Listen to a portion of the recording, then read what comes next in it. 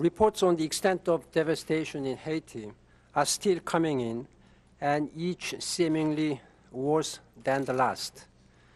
Preliminary estimates from our UN emergency teams show widespread damage to infrastructure in Port-au-Prince and other affected areas, with as many as 50% of buildings in the worst hit areas damaged or destroyed. A high proportion of 3 million people in the capital area are without access to food, water, shelter, and electricity. We are still in the search and rescue phase, and we are trying to save as many lives as possible. A major humanitarian effort is now well underway.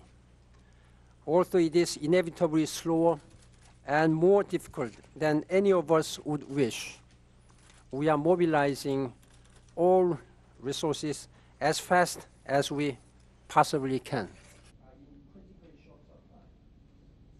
Logistics are extremely difficult. The airport is open, as you know, but capacity is limited. A lack of transport and fuel is also hampering efforts. Many roads remain blocked.